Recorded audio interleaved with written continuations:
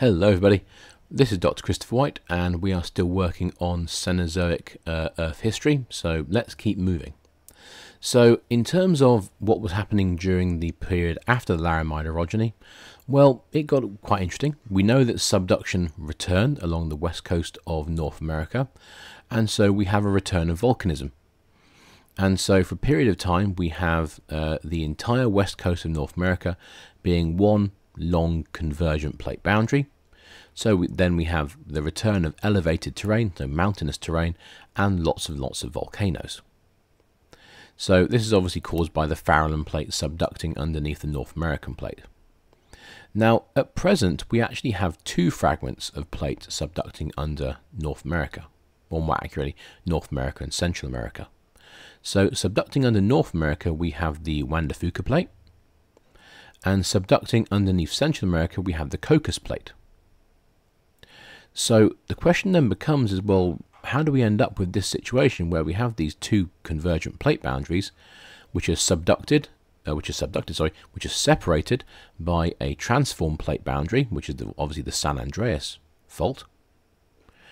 And then we have the same thing to the north of the Juan de Fuca plate. We have the Queen Charlotte transform fault boundary.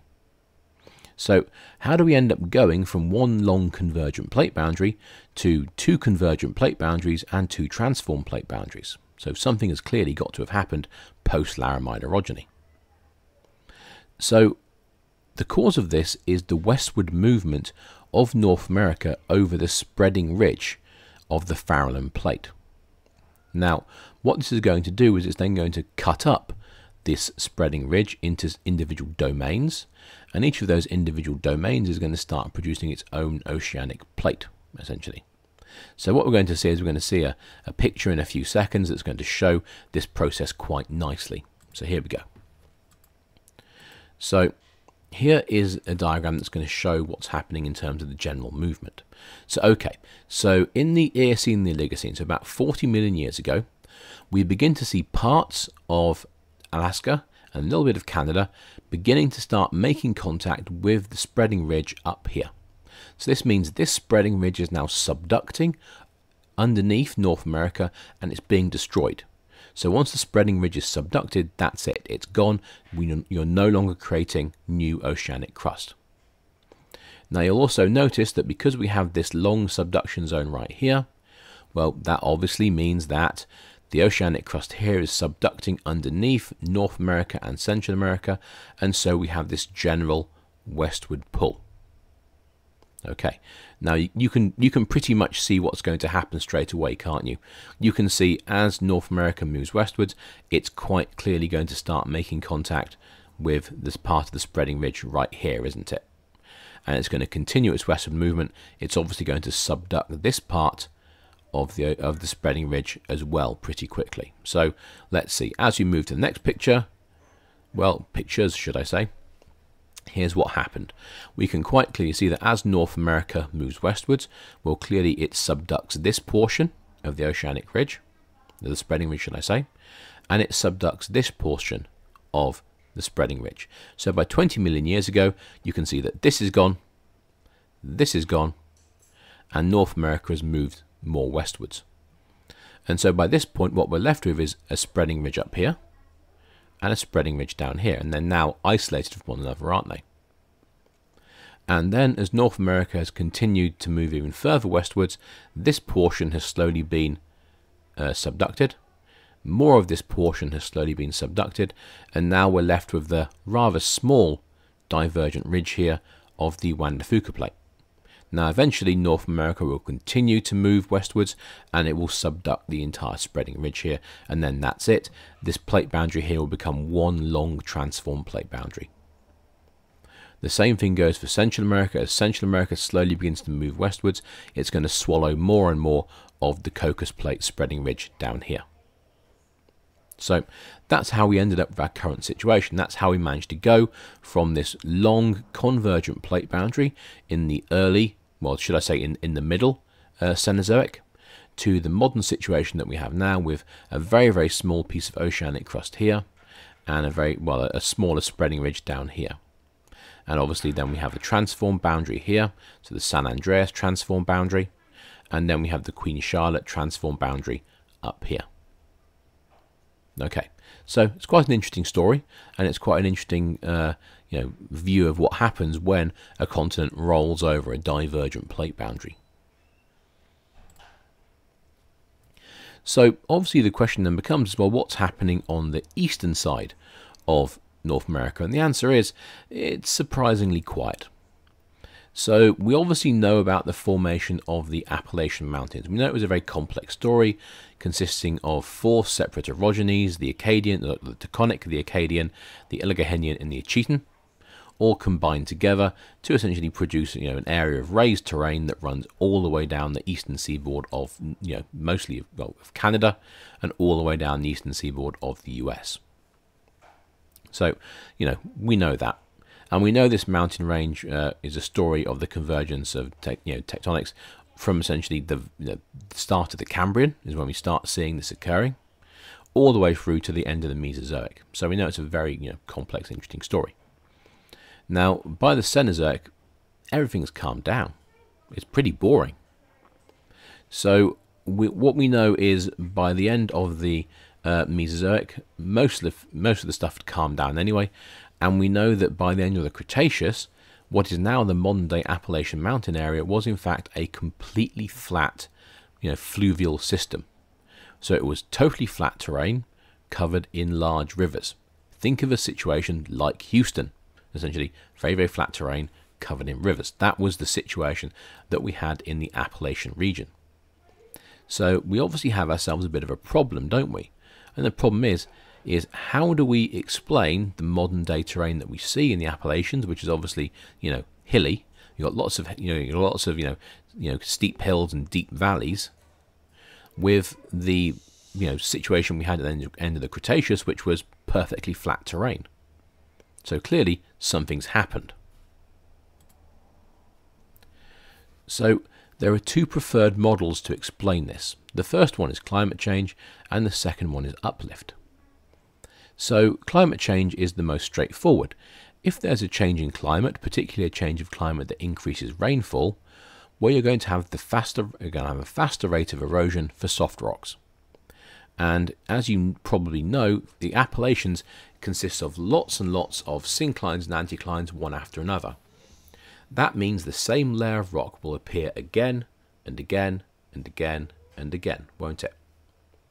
And now if that soft layer of rock is obviously exposed, it can be eroded, and it will erode faster, obviously producing valleys, whilst the more resistant rocks will produce the high ground.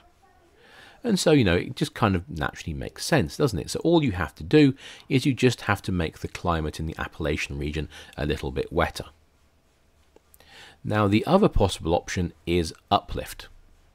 So there could be something that's actually pushing the piece of continental crust on the eastern coast upwards.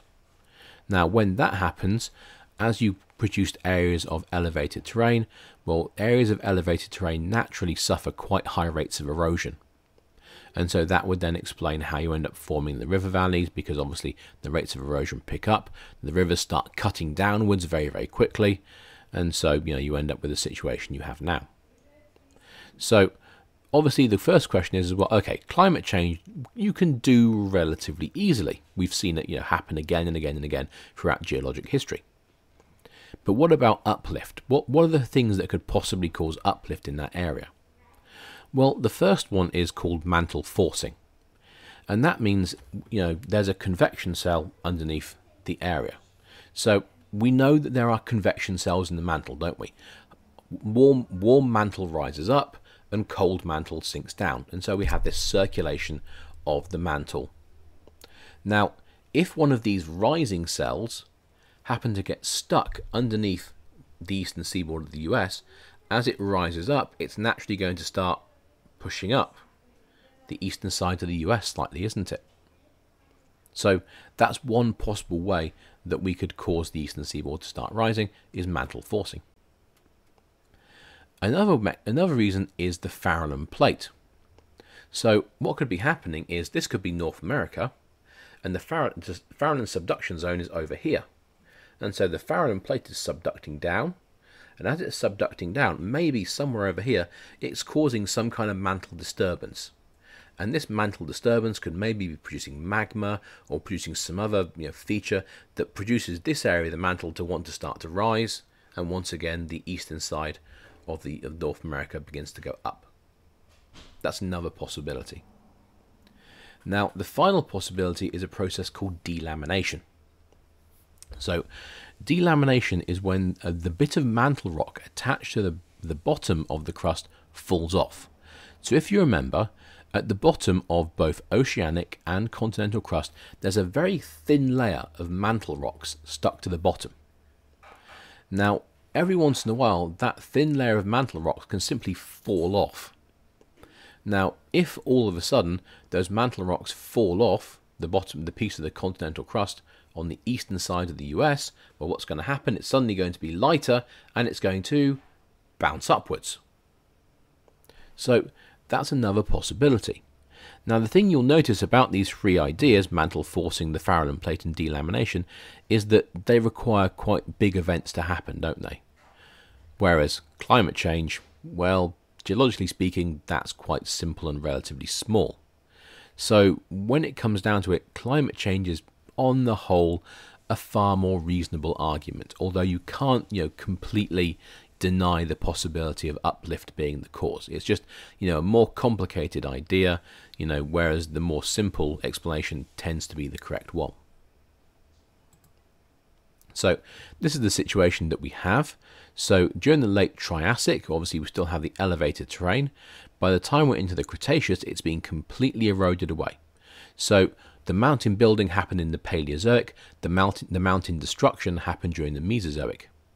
And so by the end of the Mesozoic, the mountains are completely gone. The area is flat terrain covered in rivers, pretty much like Houston. And then all of a sudden we can see we have this elevated terrain here. And, the reason for that could either be climatic, or it could possibly be something to do with, the crust being uplifted, as we were just discussing. Okay, so what about the Gulf Plains? So what's going on down here in the Gulf region?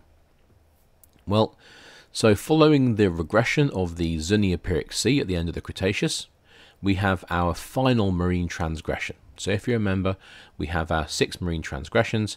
We have the Sok, the Tippecanoe, the Kaskaskia, the Absaroka, the Zuni, and then finally we have the Tejas. Okay, so the Tejas is going to occur in the late Paleocene and Eocene epochs. So the Tejas itself, as you can see, it happened here along the Gulf Coast region. So it happened along the eastern seaboard, the Gulf Coast, a little bit of eastern Mexico, and that's pretty much it.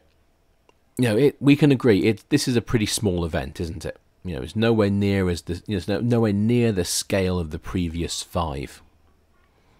So the Triassic Sea was small, it was pretty brief, and its maximum extent was restricted to the Atlantic and Gulf coastal regions in general.